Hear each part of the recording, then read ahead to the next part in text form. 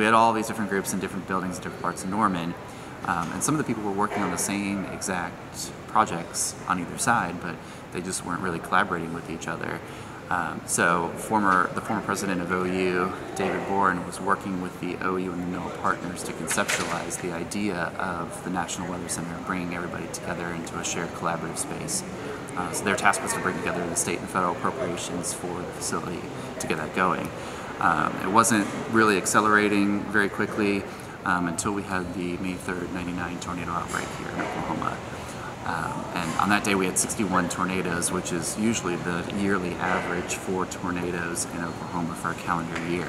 And the fastest wind speeds ever recorded on planet Earth happened on that day in Moore. It was over 302 mile per hour EF5 that went through Moore. So 5 days after the event, when former President Clinton visited to view all the damage in Moore, while he was giving his speech in front of a large pile of debris in Moore, he uttered the words National Weather Center as a place to bring all of these folks together to do the severe weather research, and everybody was like, that's such a great name for this building. The movie Twister actually brought in a lot of new meteorology students and some National Geographic programs and stuff. So there was a need probably starting from, throughout the 90s. There was I guess everyone recognized the need for a single building to house the various meteorological organizations in Norman. And there was even a plan for several years, but no money. Professional atmosphere.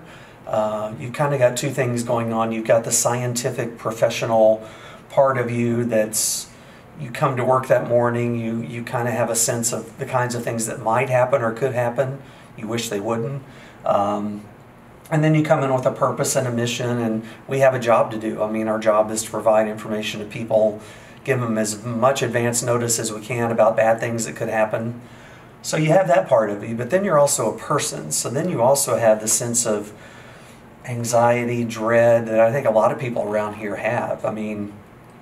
We're scientists, and most of us live and work in Oklahoma because we're interested in tornadoes and severe weather, but nobody wants anything bad to happen to anyone. So you do have that part of you, and specifically for me, I remember especially the morning of May 20th of 2013, just waking up with this sense of dread that we had hoped that maybe the weather conditions would change a little bit overnight and we wouldn't be in the prime spot that we ended up being in for tornadoes that day. But then you wake up in the morning and you're like, well, nothing changed. Something bad is going to happen somewhere. You just have that sense of dread, and it's not helplessness. You can't stop the storms. That's our mission here, is to work as hard as we can to make people ready for them. So you kind of deal with that part of yourself, I guess, on a day like that. But not have that early activity, then that affects, its afternoon forecast. So you got to pick, this model correctly has all this cold outflow air from these storms, and that'll affect the forecast later. So I like that model better in terms of where it's going, the unstable air, and then wind profiles. Pyranometer kind of up on that back side, there's a little disc up there, and that does measure solar radiation.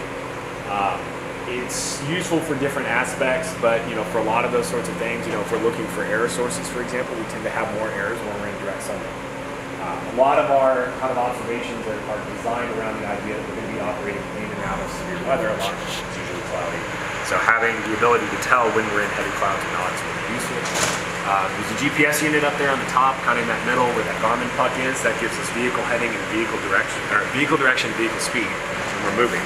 And the idea is that if we know what the vehicle heading and speed is, and we know what the wind direction and wind speed is relative to the car, we can use those two vectors. We can actually back out what the ambient wind speed and wind direction is.